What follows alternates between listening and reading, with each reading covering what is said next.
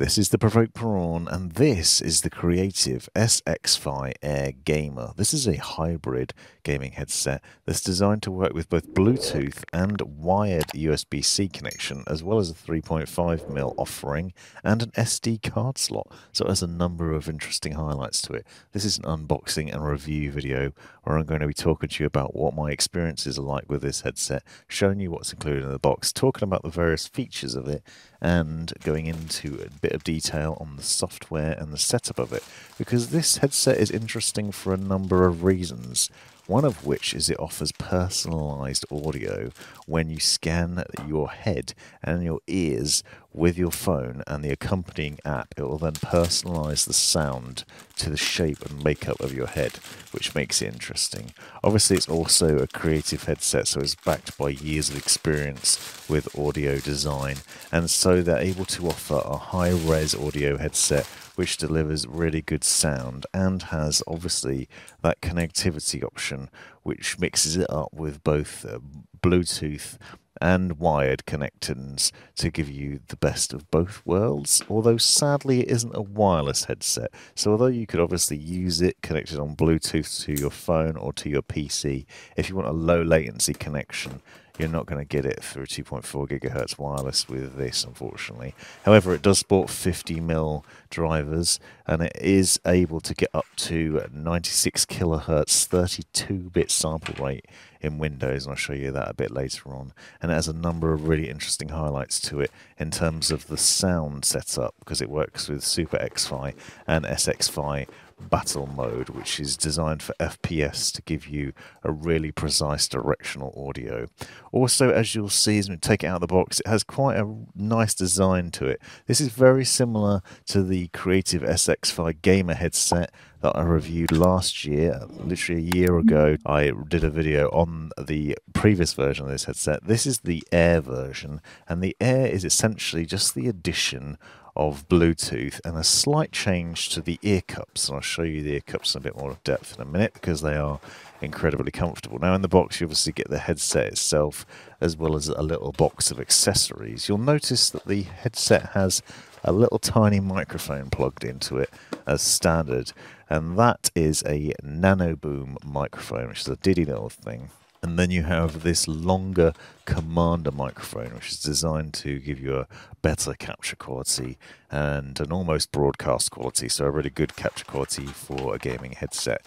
You then also have a USB-C to USB-C cable and 3.5mm connection and an adapter. So if you don't have a USB-C connection on your PC or other device, you can plug the cable into that. And that's one of the things they'll say it works with PlayStation, for example, and other consoles and Nintendo Switch as well.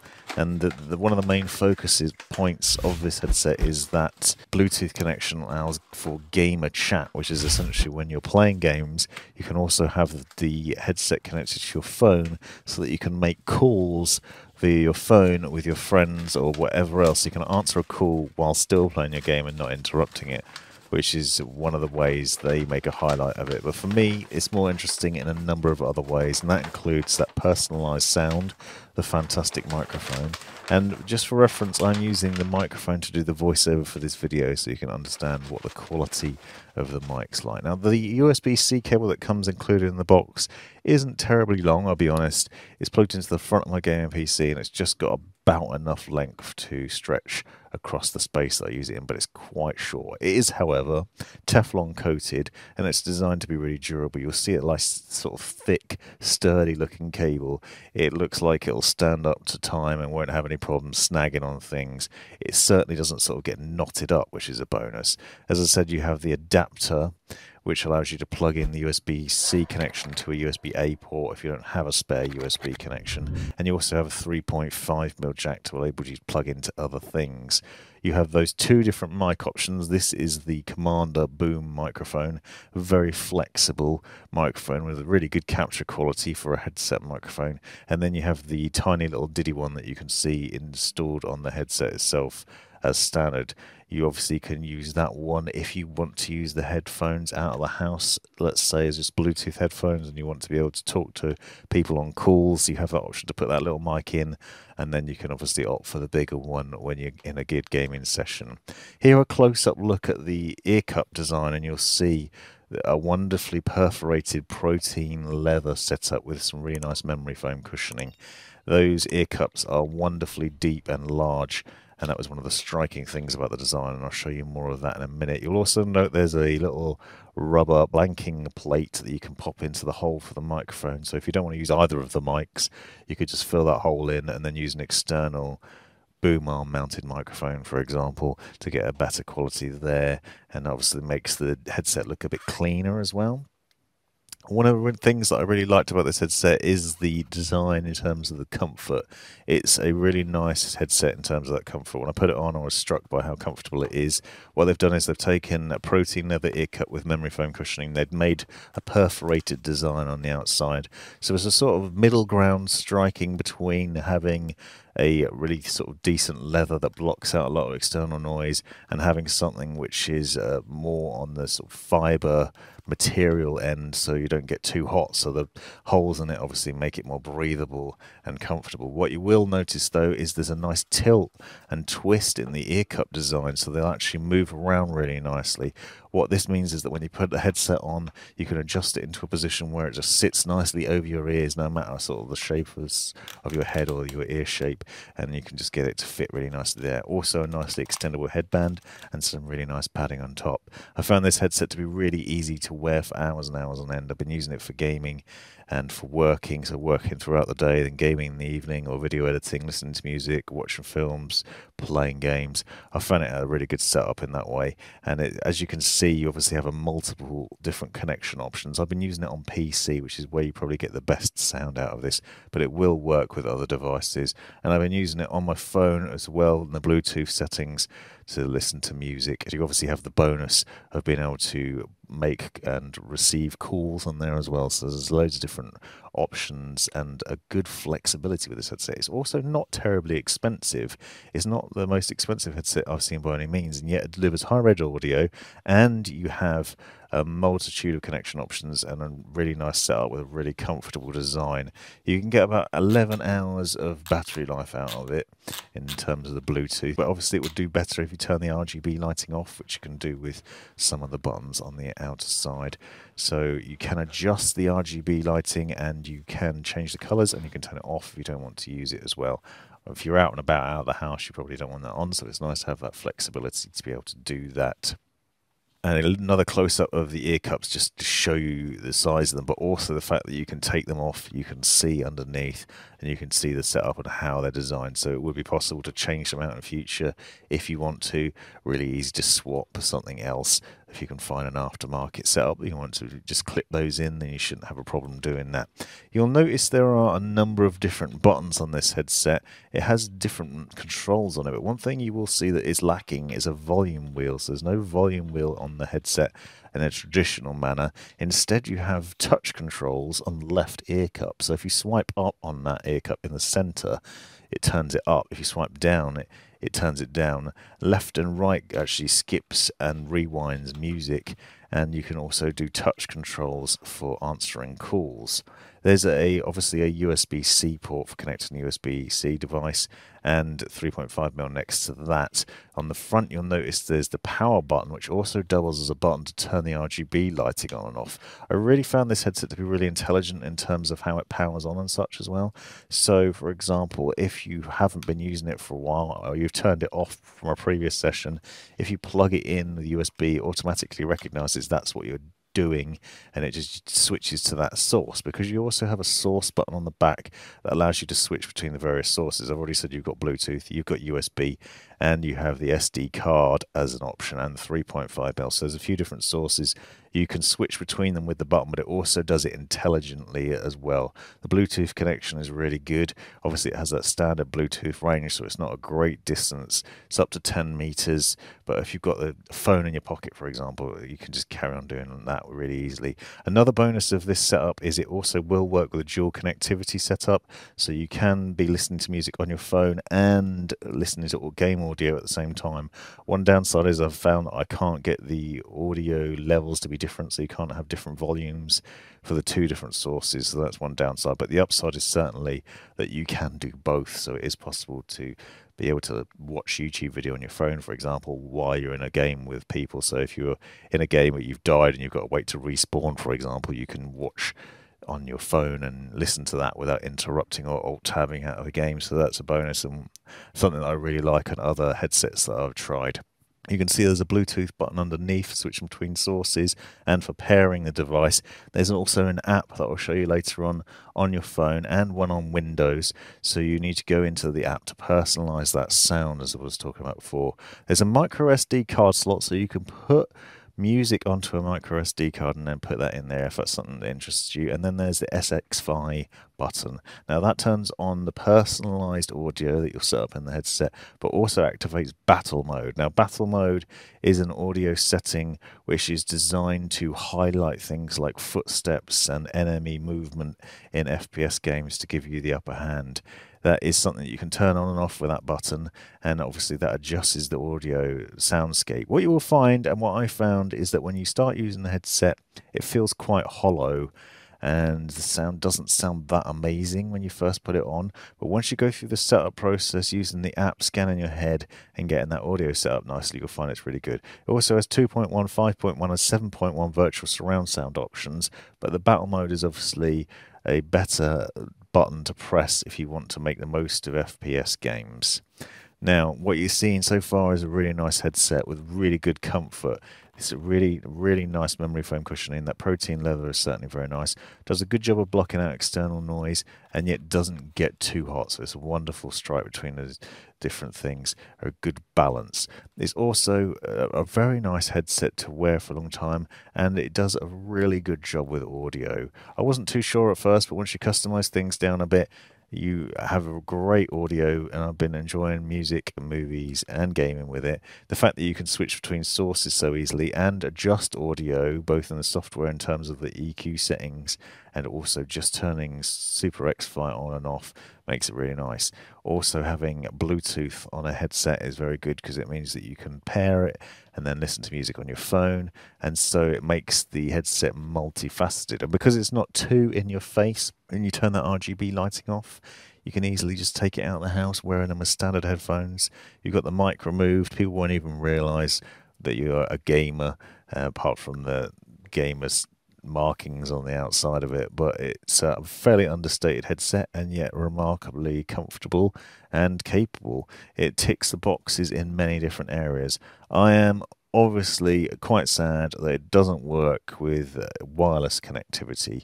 If you look at something like the Corsair Virtuoso Wireless XT that I looked at recently, that obviously has a multiple connection in terms of Bluetooth, USB 3.5, but it also has the wireless connection as well, which this doesn't. This sorely lacks. I think if Creative was to release a new version of this headset that also had a wireless dongle, so you could get proper low latency wireless out of it, they'd be onto a winner with this, because it's a very affordable headset that's really comfortable, has great audio, a good microphone, lots of nice customization, and it's got loads and loads of different things going for it, to be honest. The touch controls are a little fiddly. That's one thing that I will say. I would prefer a volume wheel, I think. It's all very nice to have a volume touch controls on it and the media playback controls that you can see me using here. However, I found that adjusting audio up and down is a bit of a mess. It's not terribly easy. You have to keep flicking up, for example, if you're on a low volume setting and you want to turn it all the way up. However, the headset certainly does get quite loud. It is not a quiet headset, so you won't have problems with it in there. and you can obviously customize the audio as well. You also have the ability to control your music and such from here. You can see me just swiping and changing between tracks on there, and also, as I said, you can also pause and play music, and you can answer calls. So there's various different custom actions that are available from that left ear cup. So there's plenty of different things that make this headset interesting, and it's nicely adjustable with a good clamping force. You can see me demonstrating it here on this glass skull. People keep asking where I get this from. It's from Amazon. Just search for glass headphone stand and you'll probably find something similar. A very nice little device, and you can see just sort of the fit of it on the glass skull, but I found it to be terribly comfortable with a nice extendable headband. Now I want to go into showing you what happens with the app. So there's an accompanying app that works with both iPhone and Android devices that you download and connect to your headset. You can pair with the headset. There's a button to do the pairing process via Bluetooth, and once you've done that, you then connect. I'm going to show you on the left hand side what the app looks like and the processes that you go through. It's a simple application. You create an account, and then you have to personalize by capturing pictures of your face and of your ears, and then it uses some clever technology to adjust the sound to suit your own personal head shape and your ear setup. And this is one thing to bear in mind, because if you give the headphones to someone else, their sound profile won't be the same as yours, and so it's like switching between people, you won't have a great experience. They wouldn't have the same experience you would without scanning their ears, so it's something worth bearing in mind. This might seem a bit gimmicky. I feel like it probably is a little bit gimmicky. However, it does make a noticeable difference to the sound, so it certainly is worth doing. And if you've got the headset out and you found it to be a bit hollow and not terribly good, then it is worth going through this setup process. However, I will say that it is beneficial to get someone else to help you with it. You can use either camera, whether the selfie cam or the other camera, to do it, but you've got to get the phone into a position where your ear sits within the right region on the screen, which if you're doing on your own is remarkably difficult to do, because you've either got to look out the corner of your eye or try and like balance a mirror or position a mirror in such a way that you can get it. And I had a real drama doing it, as you can see here. Just trying to get it lined up was a bit of a faff, just trying to position it. It's certainly easier if you have someone else that can do it for you, but you only need to get you basically line it up over your ear, and then it will quickly scan it, and then scan your face and the other side, scan, and it's a really quick process once you can get those things lined up, and then that enables you to then personalize those settings and store it on your phone. And when you download the app on your PC, log in there, it will then remember the settings that you've got so that you have the same sound profile on there too. And so you have a lot of customization options in there, which is obviously great. Like, it just sets up and makes a big difference. At first, like I said, it seems gimmicky, but it actually makes quite a big difference, so it's worth doing. But obviously this makes it personal to you, so if you give it to someone else, they'll need to go through the same process. Otherwise, they won't have the same sound experience. Once you've done that, you'll see that you then have head mapping within the software, and it has been personalized and on the specific date. You can do it again if you're not happy with it. Perhaps you feel like it's not scanned properly, and then it will connect to it and it will store that profile on your personal profile so that you can then access it when you're on your PC to get the best possible audio out of it. Once you've done that within the app, you can then also adjust the equalizer settings. You'll see that you can adjust the bass and the treble here, and there's examples of music that you can play, or you can use what's already on your phone, and you can customize between it. One thing that I found is it's certainly better on the software level than it is in the app. It is much nicer on PC, so I'd recommend downloading the software for Windows or Mac, and then you can customize things a bit more. So here you can see the SXFI control center on here. You have an equalizer setting which goes between game, classical, flat, pop, and other modes, and you can also tweak it. It's quite clever because you have basically the ability to sort of paint a line where you want it to be, or a wiggly line, whatever, or you can adjust it on a point-by-point basis. You'll also note that there's bass and treble down the bottom. I didn't really find it necessary to mess about with this a lot, I'll be honest, but you do have the flexibility to be able to do it. I found that once I set up for personalized sound, it actually had a much better sound than when it first came out of the box. But you do have the option to tweak these things and to customize it depending on what you're doing. It's also worth bearing in mind that you want to go into the setup options to make sure that you have the 7.1 surround sound set up, and this headset will work with other options like Dolby Atmos or Windows Sonic sound, which I'll show you in a second as well. But here you can see what I was talking about. You can essentially draw a line of where you want the equalization levels to be, and then it will adjust, or you can reset it. You also have access to the RGB lighting here, and you can customize that, so you can basically set what you want it to be, or you can turn it on and off. And I will note, as I said earlier, that the power button doubles as an extra control to be able to switch between those modes, so you can turn it on and off as well. Gamer chat, as I said, allows you to talk to your friends via Bluetooth on your phone, and then also to still carry on listening to audio on there. And then you have an option to change between stereo 5.1 and 7.1 virtual surround sound, and that does a fairly good job of delivering a good positional audio in game as well. So it gives you a good sort of soundscape of where people are and where the enemies are in the world. Now, obviously, Creative have a pretty good knowledge of how to monitor these sound levels and get that sounding great, because they've obviously worked on Sound Blaster equipment over the years, so they're pretty good when it comes to gaming sound, so they know what they're doing, and so you certainly will notice a good quality of sound in here. In Windows, sound settings is worth checking because you can see that you can set it to 32-bit 96 kilohertz studio quality audio if you go into the advanced audio properties on the headset as well, so you do have a really good sound, and you can also select from the spatial surround sound options in here too. So there you have it, the Creative SXFI AIR Gamer, a really nice all-round headset with a lot of things to like about it. It's very comfortable, very flexible, and has a number of really awesome features to it, not to mention that high-res 96 kilohertz audio when on PC, and the really good battle mode settings for getting the gaming edge in FPS games. This has been the Provoked Prawn. Let me know in the comments if you've got any questions, or if there's anything you'd like to see this headset compared with. I'd like to take a moment to give an extra special thanks to my YouTube members, those wonderful people that have clicked that join button to help support the channel. Those include Meaty Keyboard Raw, JShank007, Sir Spawns a Lot, Jeffrey Johnson, Kraken Tortoise, Beast Bunny, Moist Kebab, and maybe you. Thanks for taking the time to watch this video. Hope you have a really fantastic life. This has been the Provoked Prawn. Hope you found this video useful, interesting, hilarious, or otherwise. Take a look at these other videos that I think you might find interesting as well. And have a look at the description for links and other information you might find useful. Click that join button to see the benefits of being a member of my YouTube channel. And most importantly, have a great life.